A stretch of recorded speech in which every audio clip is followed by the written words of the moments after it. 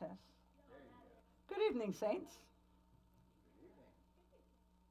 It's a good day. Hallelujah. Let's jump right into this thing. We're going to open up in prayer, and this is the last lesson for prayer T222 slash T599. It's lesson 8.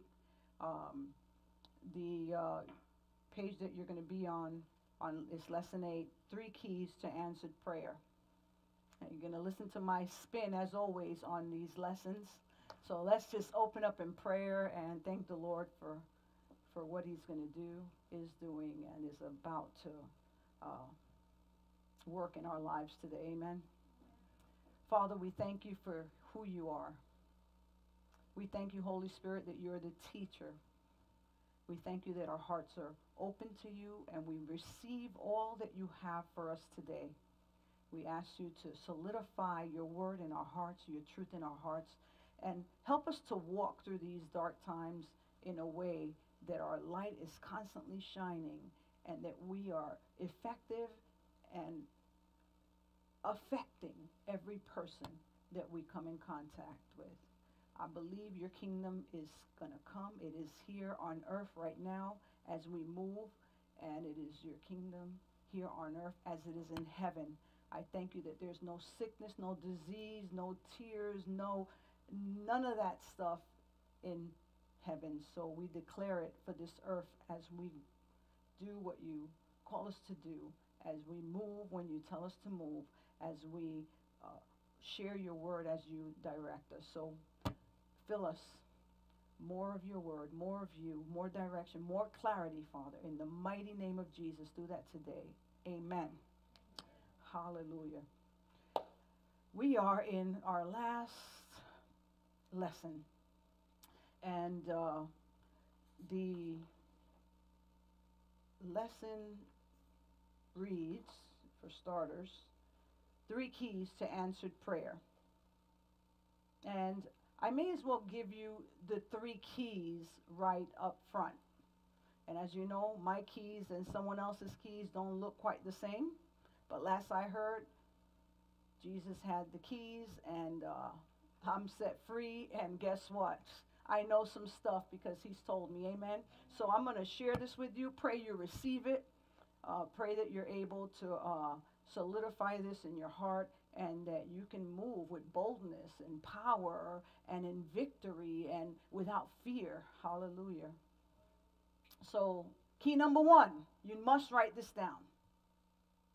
Know that God answers your prayers. He answers. Not that he answers just your prayers. Know that God answers. That's number 1. Number 2, know that God answers. And number 3, guess what? Know that God answers. I don't care what anyone says. I don't care what formulas they come up with. There's just something that I know. He answers. Period. I can't explain it. I don't have every answer to everything. But knowing this allows me to understand that when I ask as his child, he answers. Amen? So in knowing that God answers, we know that he answers us, and we know that in order for us to see the results of that answer, we need to be persistent. Would you agree that persistence is something that would help us in our endeavor to wait on God, to understand that that we don't always see his answer the way we want it to manifest? There are times that he does things differently, but yet he what? He answers. In number 2, knowing that God answers, we need to be dedicated to his will and his ways. Many people want answered prayers, and they're not asking the right stuff. They want answered prayers, and they're asking something that is contrary to his will. There are people that are living a life that does not glorify God, and they want their prayers answered. Now, understand, God is not answering your prayers because you're so good. He's answering your prayers because Jesus paid the price for you to have access into this place called the throne room, where you can come in boldly and ask. And guess what? He loves you enough and cares enough about you to answer you. Now, the answer that you get may not be the answer you want, but he answers. Do you believe that? Because you are asking for something that's contrary to his will, you're going to get an answer. It just may not be what you want. Amen? So, in number 3, know that God answers. You got to have his purpose at heart.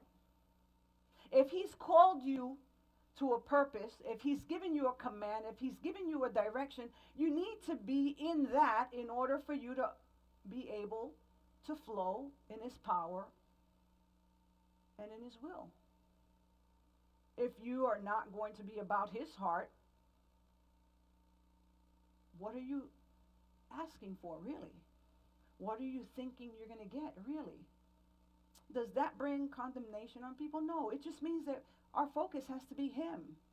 In the meantime, he's given us an amazing place here where we can enjoy life and be fruitful, and we can be and multiply, and we can increase, and that's all nice, but there is a purpose with which you've been called.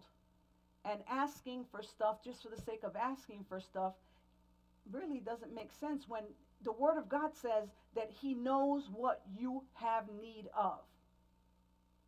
So to me, that makes sense. So those are the 3 keys to answered prayer, and that's the end of this course. No, I'm just kidding. But I mean, when you think about it, all the things that we've spoken of come down to this. Do you believe that God answers? And if you believe that God answers, then there's a couple of things that you have to understand. Number 1, God is faithful. Number 2, God is faithful. And number 3, God is faithful. There's nothing else, period. He's faithful. I don't have formulas for you. I don't have, great extensive teachings on things.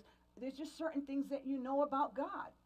If you have a relationship with someone, right, you pretty much know them intimately. You know them. You know what they're going to say. You know how they're going to react. You know how they feel. You know what to say to make them feel a certain way, and you know what not to say so they don't feel a certain way. Relationship is important in getting your prayers answered. Not that you are so perfect in your relationship, but the fact that you're in a relationship is why your prayers are going to be answered. Because you have to be in a relationship with the Lord Jesus. Amen?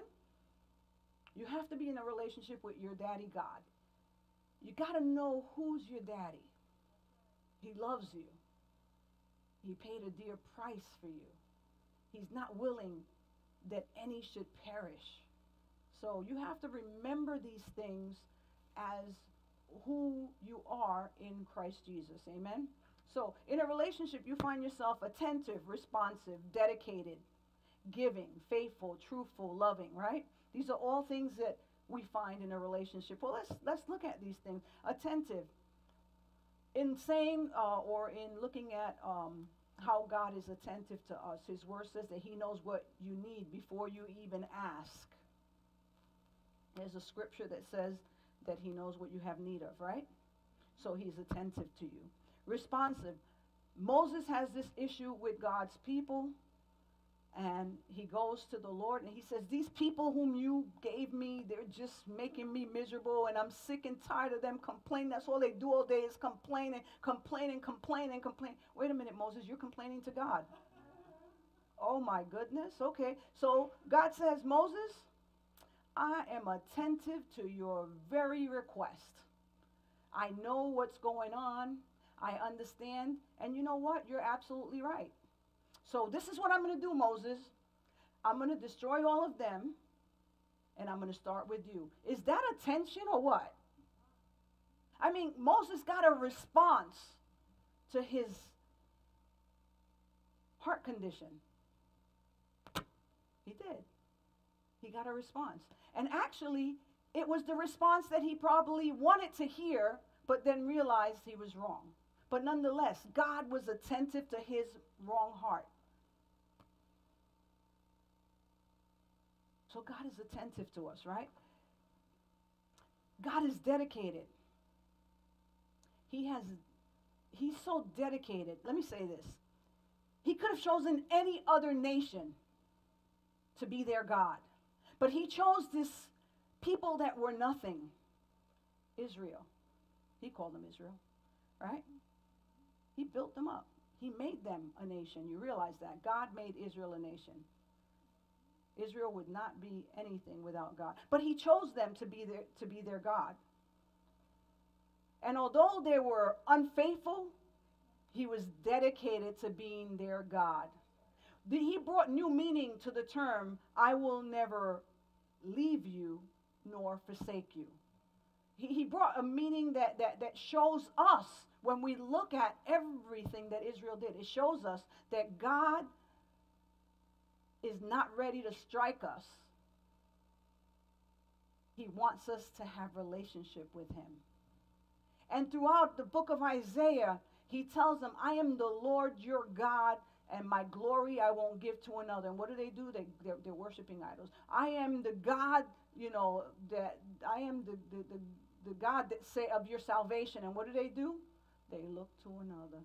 And this goes on and on. This is like the whole of the Israel's journey, let's call it, was literally being in rebellion against God's command and his law. And yet, you don't see him divorcing them. As a matter of fact, his word says, and you can write this down, God hates divorce. Why was God saying that? Because here was a nation that was supposed to be in relationship with him, and every opportunity that they got, they turned their back and went away from him. Actually, the other thing you have to write down is the word of God says that God is married to the backslider. Well, that's a strong verbiage there. God being married to the backslider? You got to ask yourself, what does that look like? It looks like he's dedicated to me. And it looks like he's real. He's not just making up this love story that he has with us. He's real. And God is giving. When we were in our sins, wrapped up in it 100% with no way out, he gave his only son, that you should have what? Life. He gave us his Holy Spirit. Jesus went to be with the Father and gave us his Holy Spirit. He gave us life, peace, and joy so that we could live being an example and being a picture of his glory here on earth. Amen. He's faithful. When he didn't relent to provide a sacrifice when Abraham went to make the sacrifice that God required of him. Abraham went to take his son, take your son, your only son, and sacrifice him. He provided the ram, right? So when it's time to pay, God pays our way.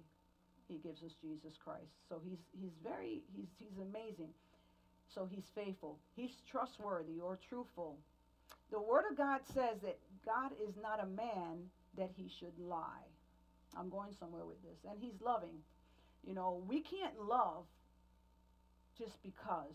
The scripture in 1 John says that we love because he first loved us. Okay? So God has done it all.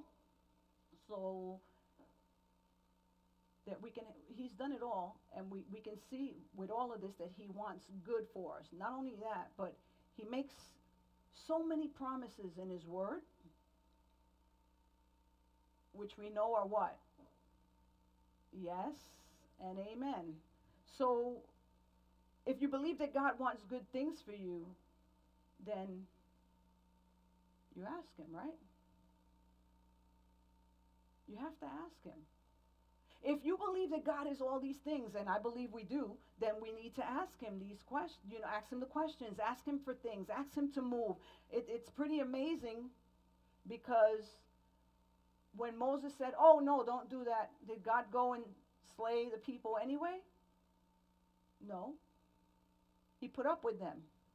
Because Moses said, oh, no, don't do that. Moses asked him. That's the type of relationship we need to have with the Lord our God. We need to be able to come to him and ask him. We need to understand that the key to answered prayer has everything to do with understanding one thing. You have to know that he answers, okay? So let's go to the scriptures. Let's go to Luke. There's a scripture here in Luke 11. We'll now try to stay, we'll try to stick to a script, not, so Luke 11, 5 through 10. Anybody wants to read that, or should I read it? 5 through 10. You want a mic?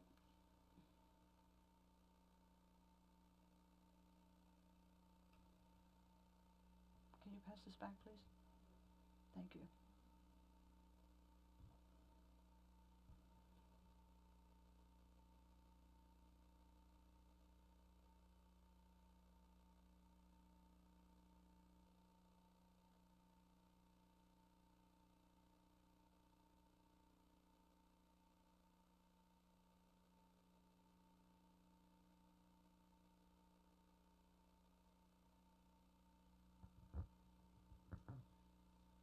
Okay, Luke 5, verses 5 through 10. And he said to them, which of you shall have a friend and go to him at midnight and say to him, Friend, lend me 3 loaves, for a friend of mine has come to me on his journey, and I have nothing to set before him.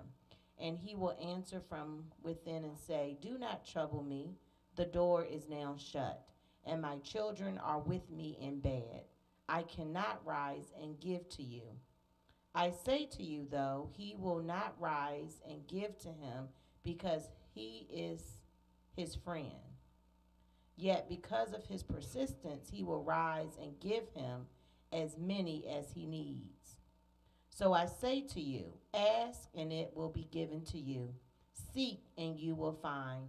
Knock and it will be open to you. For everyone who asks receives, and he who seeks finds, and to him who knocks it will be open. Amen. Who believes that? So let's look at this this saying that Jesus gave them. Which of you shall have a friend? What is this? A friend? What does a friend look like? A friend looks like someone you know, someone you're in relationship with, right? So, which of you should have a friend and you go to him at midnight and say to him, Friend, lend me 3 loaves. I don't know who you're going to feed at midnight, but anyway, 3 loaves for real? But you're speaking to someone you know. You're speaking to someone you know. Understand that. So you have a friend, you're asking them, and you're asking them for 3 loaves of bread, which is some sustenance, bread indicating something that is needed. You know, it was a staple of the time, something that is needed. Remember, when someone came to your house, you had to provide something. You know, no one would come in those days into your home and go off hungry. So it's saying so he's asking for 3 loaves. It says, for a friend, I'm asking my friend for another friend of mine. For a friend of mine has come to me on his journey, and I have nothing to set before him. So this friend is coming from far away, and you're a friend that's near to me. So I'm a friend that's from far away, and you're a friend that's near me. And it says, I have nothing to set before him. And he will answer from within and say, Do not trouble me. The door is now shut, and my children are with me in bed. I cannot rise and give to you. I say to you, although he will not rise and give to him because he is his friend, yet because of his persistence, he will rise and give him as many as he needs. So let's look at this. When the scripture's talking about knock, you know, and the door shall be open. When you're looking at when you come to God, it's showing us how when we come to God, what really happens here. You know, you come a certain way, there's a need that you have, and because you continuously ask God, eventually you're going to get what you ask him for. And look at what it was. The need was for sustenance. It was not for something, crazy. I need a car, I need a house. This is all about food, right? And yet, because of the man persistently asking for the thing, this particular parable says that he got what he asked for because he was persistent. You cannot distrust God and get what you want. You cannot walk in without faith and think that you're going to get anything from God. Because the scriptures clearly states that without faith it is impossible. Let me repeat that again. Without faith it is impossible to please God. So what this is saying is that when you come and ask for something, you have to believe that you're going to receive what you're asking for. And if you haven't seen it, you're going to keep asking for it until you get that thing that which you asked for. You got to believe something, saints. You have to believe something. So basically, eventually, after constantly, right? And then what do you get? And I say to you, then Jesus, I say to you, though he will not rise and give to him because he is his friend. That's interesting. Because he's his friend, yet because of his persistence, he will rise and give him as many as he needs.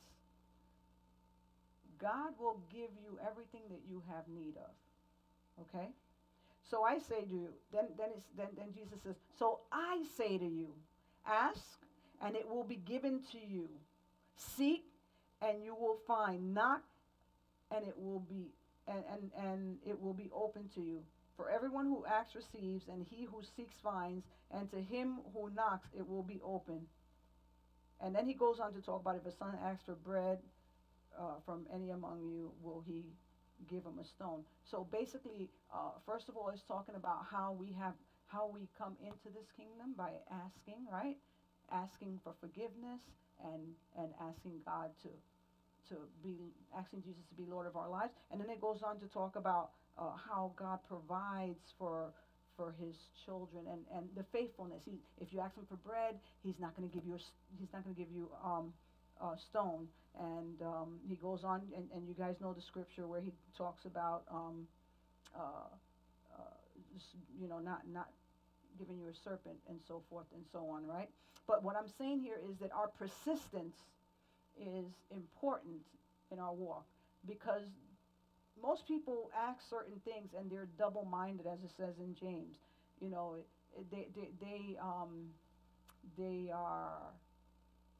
They ask for one thing one day, and then the next day they ask for the exact opposite. It's like God is like, oh, which one do I do for him? God is like, No, God knows what's good for you, and he's waiting for you to ask him according to his word. See, some people say, oh, you got to ask according to God's will. You have to ask according to his word, because the scripture clearly states that he's how does it go? He performs. Did I write this down? Hold on, because I have a note here on this. Let's see. I did write this down. There is a word that talks about he performs his word. Pastor Jerry, do you remember the scripture that talks about God performing his word? Pastor Jerry? There you go. Did I write that down? Well, I was trying to give you the address because I think that's a very important scripture. Okay, I'll find it for you because I really think it's an important scripture for you to write down. And know, for that matter. So if anybody can beat me to it.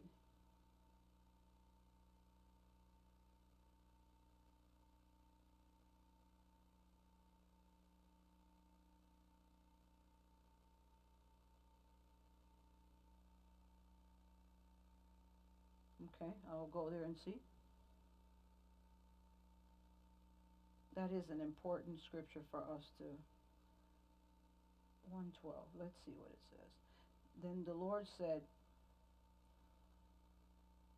you have seen well, for I am ready to perform my word. Is it a different translation? You need a mic?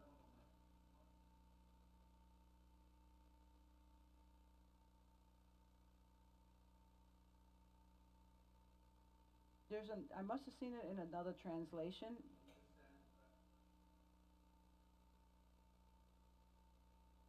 I am watching over my word to perform it in the English Standard Version, right? So if it's his word, he's going to do it and he's going to accomplish it. It's his word. An example is when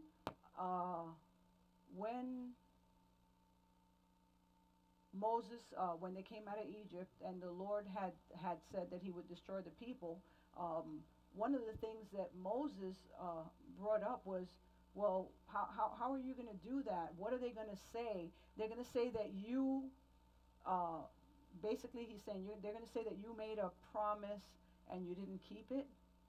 Basically, they're going to say that you took us out of Egypt and you couldn't deliver or take us, or take us to the place that you promised. Those were Moses' words speaking to the Lord, right? And the point of the matter is that God listened to him, although he could have done, and he would have been right in doing it because they disobeyed. But for the sake of what they would say about his people, because you see the Bible also says that he's a jealous God. For the sake of what they would say about his people, guess what? He did not destroy them. Come closer to the mic, we can't hear you. The King James said, the Lord said to me, you have seen well, the Lord said unto me, thou hast well seen, for I will hasten my word to perform. That's it. Yes. I mean, that's Jeremiah 1:12. Jeremiah 1:12. That's the King James. But when you look at all of the different versions, it would be a good idea to look at every single version and see what it says. It's important that you realize that God is going to act on his word. It's his word, right? And he's going to perform it. So we can believe that what his word says is true. Not only that, but that it's true for us as well, because he loves us.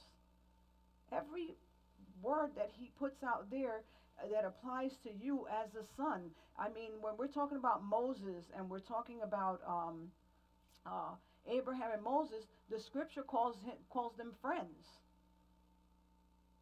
So I tell my friend Abraham what I'm about to do. And the scripture speaks of Moses as a friend as well. But in this new dispensation, this new time of grace that we're in, where Jesus Christ has already shed his blood, he's brought us in and he calls us sons and daughters. And I go back to the scripture that I said early on, I think it was lesson 6, where I says, to them that believe, he has given them the right. It's a legal term, the right to become sons and daughters. There was a term for adoption that meant that in adoption in the Old Testament times, when you adopted someone, you couldn't just get rid of them. They were yours forever.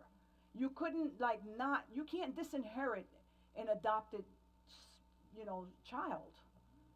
And why do we always consider things that are so contrary to the heart of God and believe that he could even turn his back on us?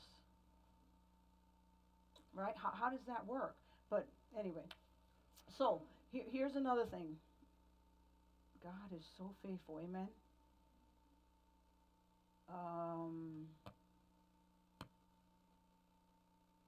I'm just going to state this. You will always act on what you believe in or on what you believe. If you believe something, that is going to be your reaction. Right? If someone tells you something and it's contrary to what you believe, you're going to state that, because it is just how we are built. We're built to react. We're supposed to respond, but literally we are reactive people, right? If you believe that God wants to use you to establish his kingdom, then you will ask him, and he will use you. But here's a scripture that I was looking at. I was reading in Matthew 14, And this is a weird way of bringing it around, but maybe you could bear with me in my odd way of putting things together. And in Matthew 14, I'm sorry, Matthew, is it 4? Let me look it up. Matthew 14 or 4. I know what it is. I just want you to have I have it written down. I just want you to have the address. Matthew 14? Let's see. Yep, Matthew 14, 1. I may as well read through this account here. At that time, Matthew 14, 1, you could read also in Mark 6, I think starting at verse 22. It says, at that time, Herod the Tetrarch heard the reports about Jesus.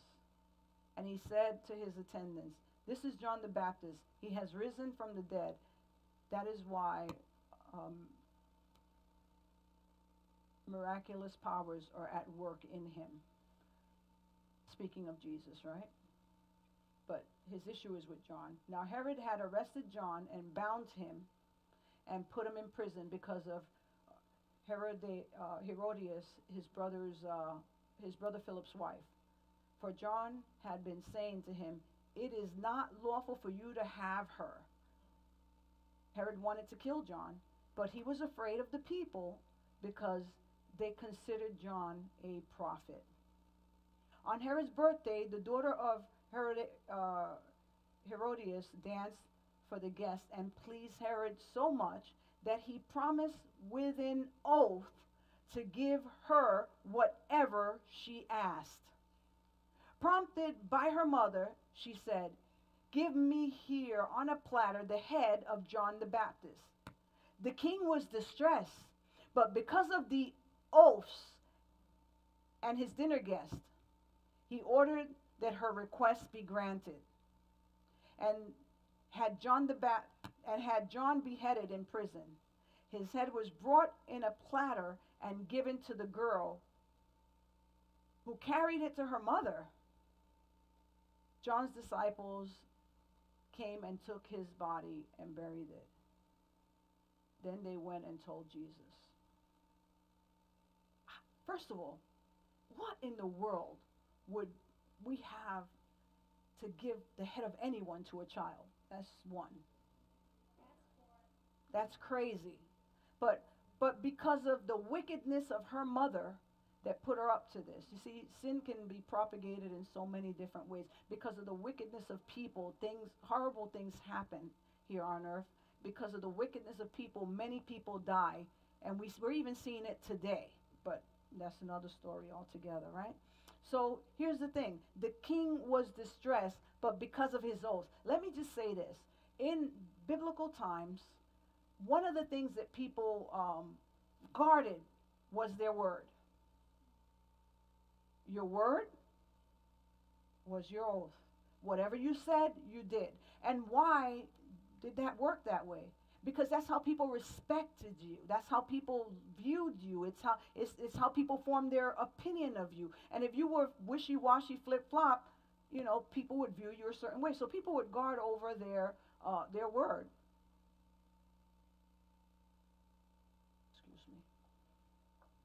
Excuse me 1 second.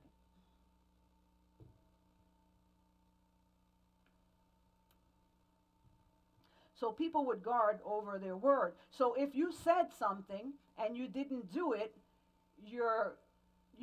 people would not consider you trustworthy or faithful or anything like that.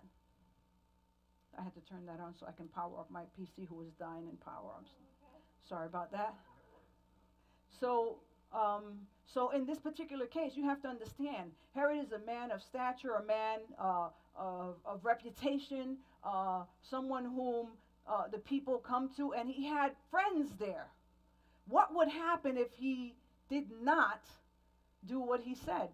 They would look at him and say, this guy is wishy-washy. He says one thing and does another, right? But in this particular case, because he gave his word and people heard him, because of his oath and his dinner guests, they heard him. If they had not heard him, he could go, and do whatever he wanted to do and go, but they heard him say that. So he went and did what he said, what he promised he would do. It was a promise. The oath is a promise. So that is a wicked man keeping his word over something that is totally wicked and honoring his word over that. So the promise means that much to this man. How much more will God keep his promise to us, being a righteous and good God? And yet those people believe man just because of how he carried himself and his practices, and they watch his practices throughout. So he would, be considered, in their standard, a good person, or a person that's honorable. But our God is faithful and just. He keeps his word. He has promised certain things to us, and because he has promised these things, guess what? We know that we have the petition that we've asked of him. So when we talk about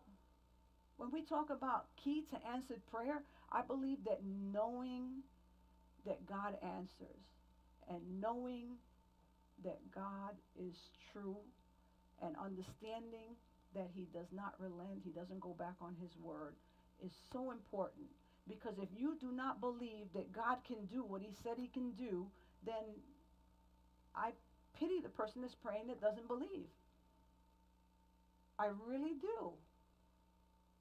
Because God has proven himself over and over and over again. We have an example with Elisha and Elijah. Elisha followed Elijah, and he wanted a double portion. That was what? It wasn't more power or more. What he was going to be left with was the position.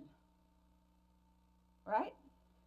I mean, when you go, I want a double portion. And what Elijah said to him, you're asking a lot.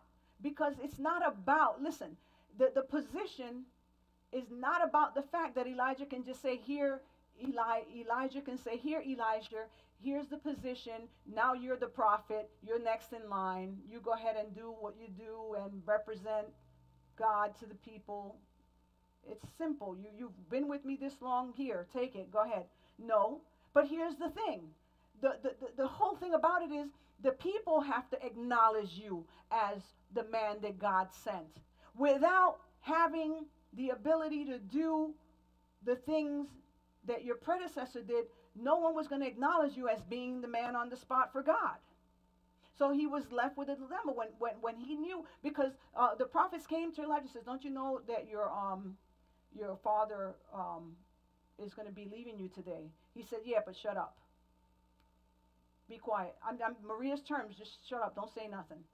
He followed Elijah. Elisha followed Elijah that day. And then when Elijah was crossing over, what he do? He take the mantle, he tapped the Jordan, and the waters parted, right? The people, where were the other prophets when that happened? They were looking on, the scripture says, and that they were watching from a distance, it says, okay? So when they saw that, it's like, whoa, man of God. We know him. He's done a lot of things. He's the man, right? So now they go on to the other side, and when they get there, the chariots of God and the horsemen and the horses, they show up and they rapture, they take up, well, I use the word rapture and it's not in the Bible, they take up Elijah, and guess what's left? The mantle or the cloak, the coat that Elijah had. So what does Elisha do? He picks up what's left. He goes over the Jordan. I got to get to the other side.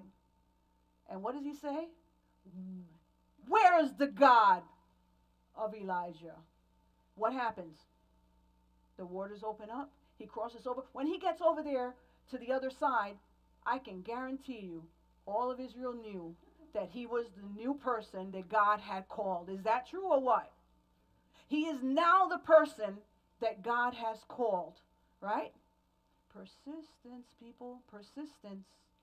Believing. If you do not believe that God can do all the things that he said he can do, you cannot be a good representative of God in this place where we live. You cannot be. Because a double-minded man is unstable in not some of his ways, but all of his ways. And I'll tell you something. When he got to the other side, I am sure that he believed everything that God did and everything that was being spoken of God, and that he also believed that God would use him.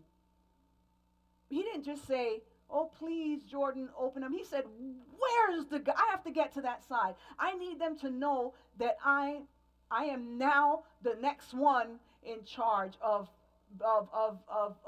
presenting God to the world. Where is the God of, well, you got to believe that your God is going to show up. You have, I mean, you're a child of God and you don't believe he's going to show up, you may as well be an orphan. Because they're the ones that don't know where their parents are.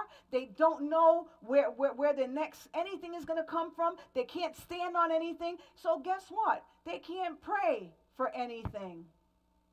It's not until you know that there's hope and that there is a God and that he answers and that he does and that he's faithful and he has promise and he brings it to flourishing and completion. That's when you can walk in power and in victory. So if you want to know the keys to answered prayer is knowing that the God of the universe answers prayer, that he has made you his child, and that he wants to use you, but you have to believe that he's all that and then some. He's not a little God in this little box and maybe does little things. I serve a great God. So today, where is the God of Elijah over this coronavirus in the name of Jesus? Enough is enough is enough. God help us.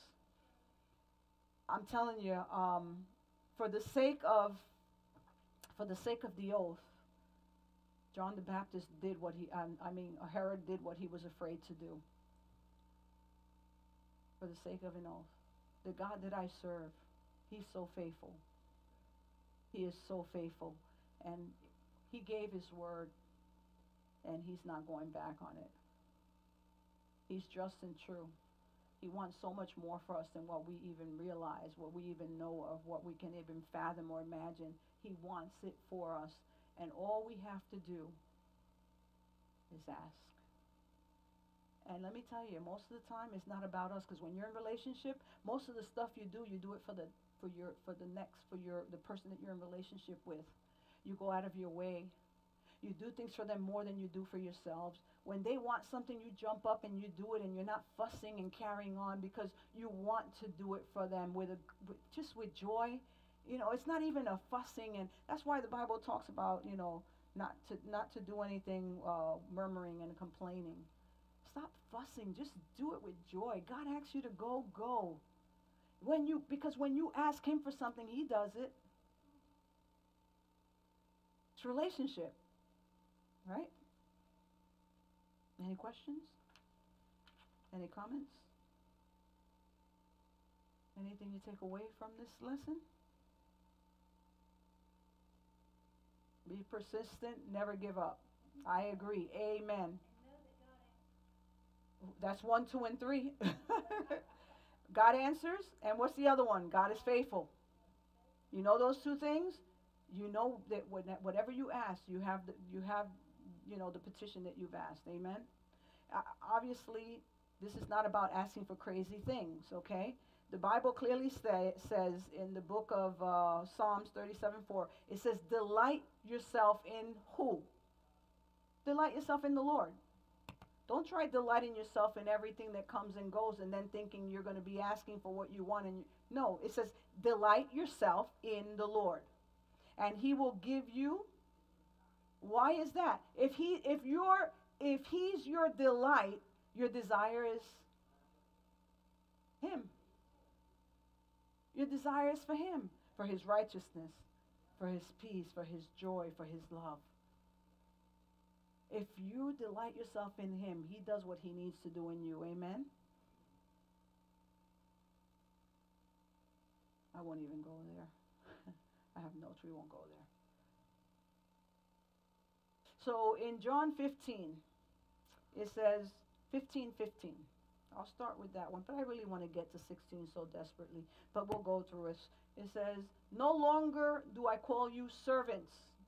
You people who are now praying, you're not praying as servants. For a servant does not know what his master is doing. Let me repeat that. If you are a servant, you don't know what your master is doing. Your master is not going to give you all the particulars and all the details and the big picture and the how-to. He might send you with a message. Many times when the master sent a servant with a message, he sealed that message so it would not be seen except by the person that the message was being sent to. And if that message arrived open, hello, right? So what are we, servants? I mean, think about this. So, but I have called you friends. For all things, Jesus is saying, I have called you friends. For all things that I have heard from my Father, I have made known to you. So we're friends with Christ, right? We're friends with Jesus because he came as a man, right? And had relationship with his disciples, and he's speaking of that. He says, I have called you friends. For all things that I have heard from my Father, I have made known to you. So a friend wants good for a friend. Someone that's in relationship, I'm going to teach you. I'm going to show you all the things that I know because I want good for you. Hey, when you have a friend that doesn't want to see you succeed, I don't know what that is, but look out. Or a friend that wants to, thank you. I didn't even say it. Word, manipulate and use you. I don't know what that is. Keep moving. A friend that takes advantage of you, after a while, that's not a friend. Right? Says, but I have called you friends. For all things that I have heard from my Father, I have made known to you. You did not choose me, but I chose you and appointed you that you should go and bear fruit, and that your fruit should remain, that whatever you ask the Father in my name, he may give to you. Let me say this again. That whatever, you see, what is it? What does it mean to bear fruit?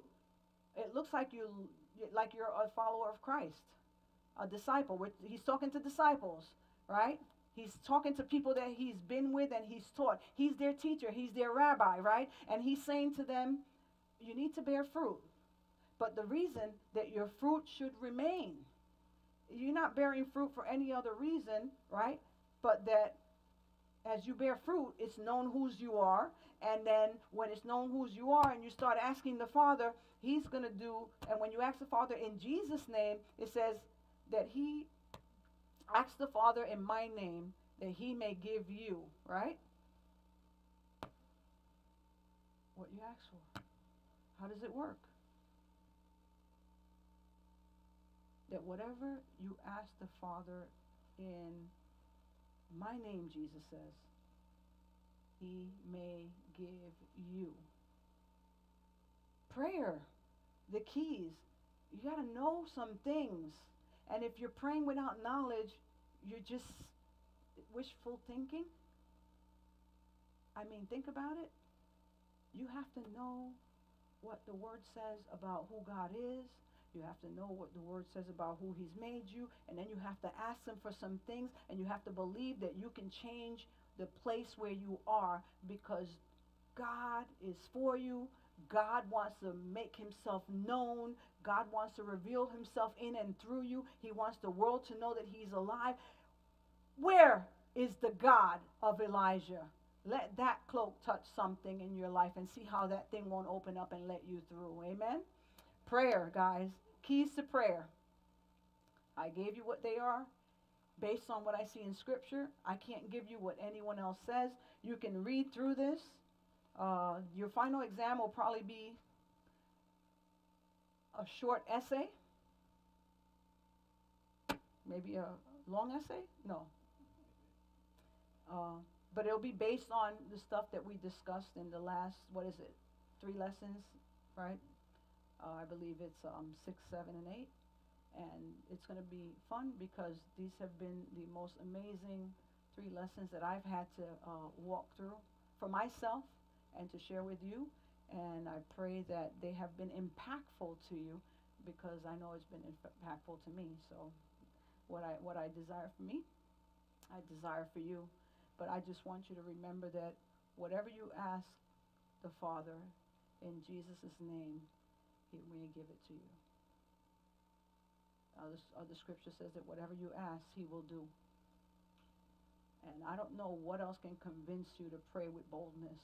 I don't know what else can convince you to pray with conviction. I don't know what else can convince you to seek his face and in fellowship, remembering that Jesus, everything he did, he sought the Father. He says, everything that I've asked the Father, he's given. And I do everything that he says. It's relationship. You want an answered prayer, you got to have a relationship with your God.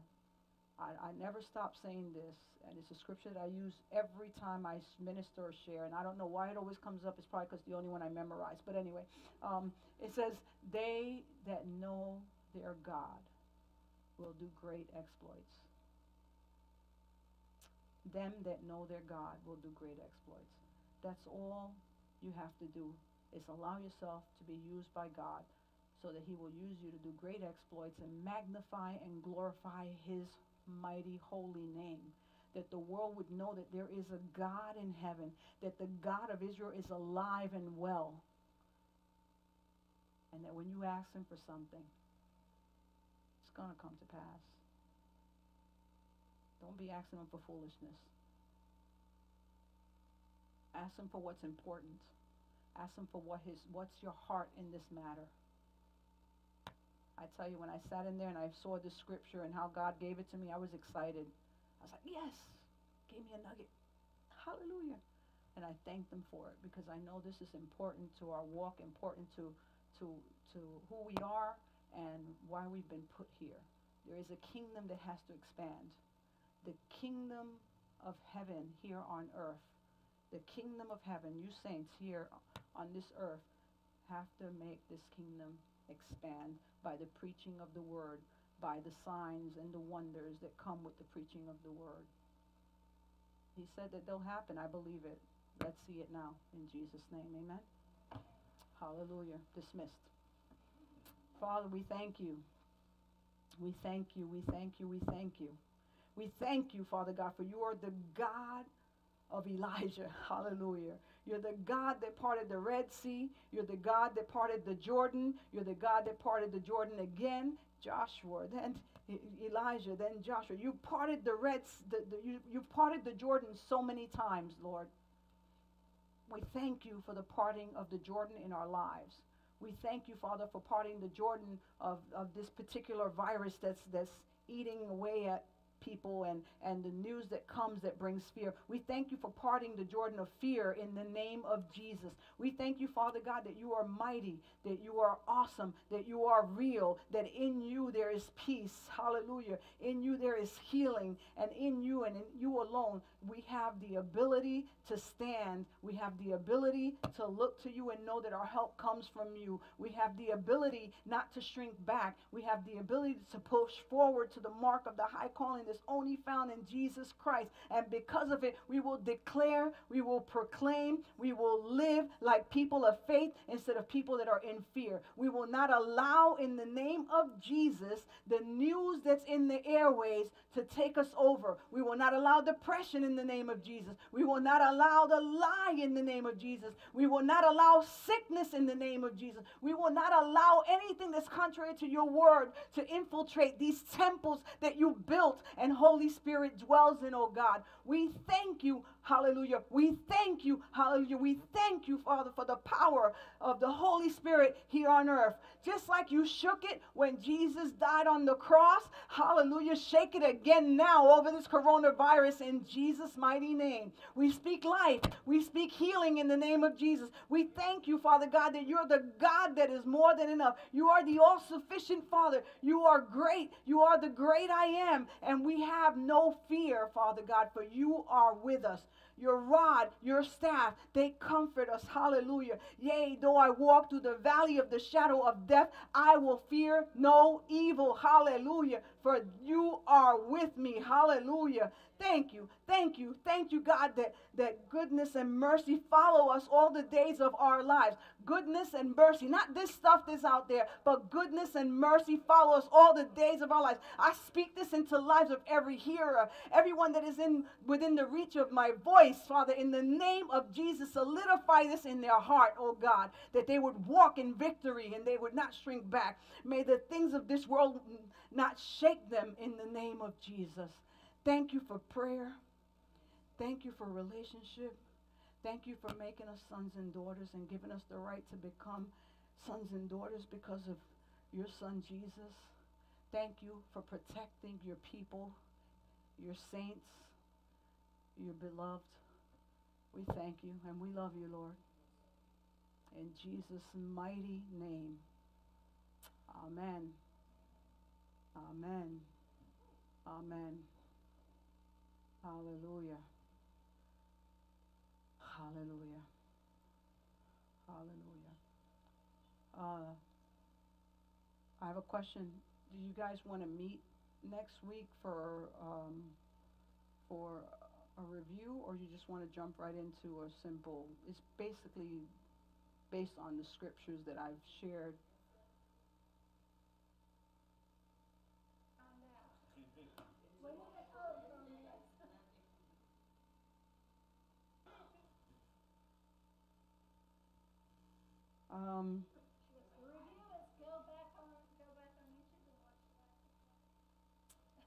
That would work perfectly fine.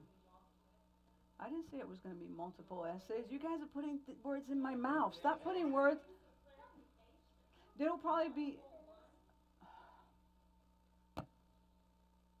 if the Lord, no, it's not. It doesn't have to. It'll be on a topic. How's that?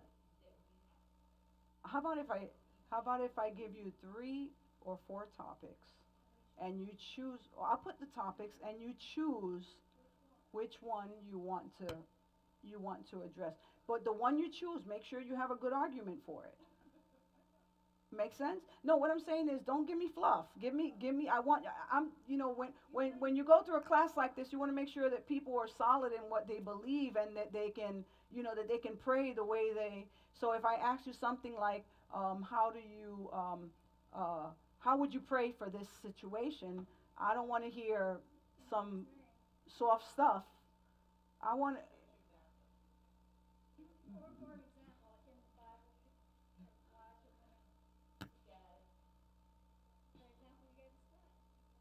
Scripture. We agree? Is that a plan? Right? This way, you want to take the test next week? That's my question to you guys. Do you want to take the test next week, or you want to study for a week and then come back? Or I figured because I want to avoid anything that may stop us from gathering and stuff like that, so I'm trying to move ahead a little bit. You want to take the final next week? Well, you got my number. If you have any questions, shout. But it's all based on truth. So if you know God's word, and make sure, please do not add stuff outside of what we've discussed, because there's a lot of word that you have in you that we've taught for other classes. I want to make it very specific to this class. This way I know you understood this class. Make sense? Any comments, objections? We're going to be like the Senate. Motion to speak foolishness. Does anybody agree? Who opposes and who you oppose it? Approve. What is it? Motion approve. Motion to vote. Yeah, it's like for real. We're trying to do this like in a way where we can all be comfortable with this. These motions and emotions. So we're good for that? So no, just straight into test. You have any questions, or you want to talk about anything to do with the last 3 lessons?